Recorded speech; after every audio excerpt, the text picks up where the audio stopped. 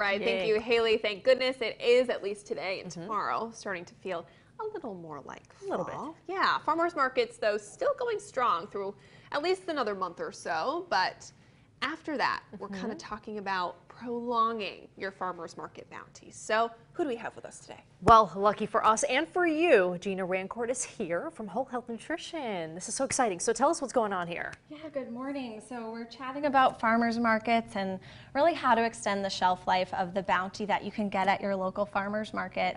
You know, not only are you getting locally grown produce, it's going to taste really, really good, be super fresh, but also it retains the most nutrition that way. Versus, you know, if you get something that's been sitting on a truck or on a ship even, it's not going to be as nutrient dense. And it's fun, too. Yeah, and Farmers it's markets fun. are so fun. Definitely is. You want to make sure you get there early so you get the best variety, the best pick, or else it's going to be gone. Exactly. I also highly recommend that you go to your farmer's market before you do your other shopping at your regular grocery store, just because you're never sure what's going to be there. Okay, perfect. So let's talk about some ways that we can extend the shelf life of our farmer's market produce. Let's do it. So first we're talking about drying. So you can dry all your fruits and vegetables, herbs, you can really go crazy. First though, what we have here is some dried oregano. All you need to do at home is take your fresh herbs, hang them upside down like this, let them dry. You'll have your herbs well into the winter. How long do you have to dry it for? It can be anywhere from a week to 2 weeks really to get it that dry. So not too bad. Wow. Okay. Great. With our fruit, you can dry fruit. So dried apples are one of my favorite things. Sounds really good. If you have a dehydrator, that's the best way to do it, but you can also just dry right in your oven. You can even make your own dried fruit leather, which is pretty fun. I was wondering. I was like, what is this?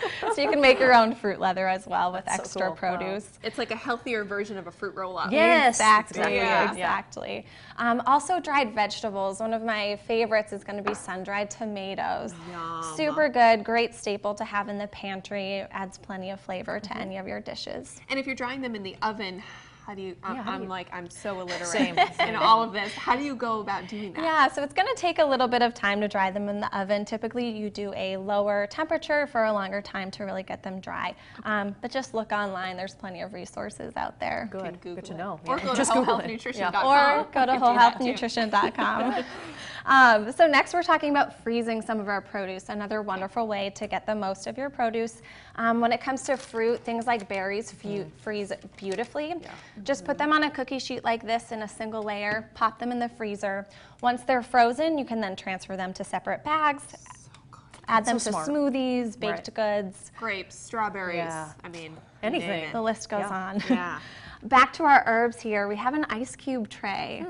So what you can do here is add a little bit of water or even olive oil, freeze it, and then pop them right out, add to soups or to your pan when you're sauteing just to get more flavor. And what kind of herb is in here right now? So this is cilantro right here. Yeah. Right. That's really smart. And you can kind of do that with any? With any herb. Awesome. Basil too.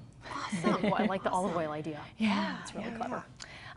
Lastly, for freezing our vegetables, you can always blanch your broccoli, let's say. It just kind of takes away that bite. But you can also grate your vegetables and freeze them. Okay. So right here we have some grated zucchini. Love some zucchini. Yeah, you can freeze that and then add it to things like soups or even baked goods later in the winter if you're craving some zucchini bread. Or brownies. Oh, come on, who doesn't like that? Lastly, we have here some canned goods. So canning is the best way to preserve your fruits and vegetables that you get from the farmer's market.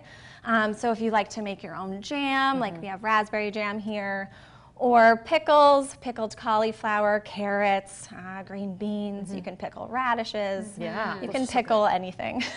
So you can either pick that up from your farmer's market. A lot of vendors will pickle them themselves, or you can pickle it yourself. So what goes into doing that? So again, check out some recipes online. I pickled this cauliflower. It's super easy. It's water, vinegar, some mustard seed, coriander seed, garlic, and you just kind of let it sit for a little bit, and then you're good to go and let it sit and really develops those flavors nicely. Overnight, couple days. Yeah, how long? The longer it sits, the better, the more right. flavor Give it a it's going to week. have.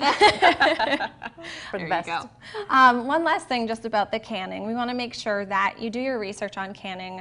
You want to make sure you're doing it safely. Yes. You can get food poisoning if it's done incorrectly, Wow. so just make Okay. sure you to know. educate yourself. All right. Good to know. Good huh? tips always from Yes. Gina. And Gina, where can people find this again? Yeah, so our website is wholehealthnutritionvt.com.